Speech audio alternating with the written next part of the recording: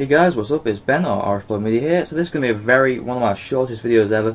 Basically, I've been like Zamrock and different bosses, and there's a thing you can actually do, which is to show your frames per second. So if you're gonna lag or if you want to swap worlds, it just shows this. So basically, we click the button under the escape button. It's got like a line hash. I don't know what you call it, but it opens the what's it called, developer console.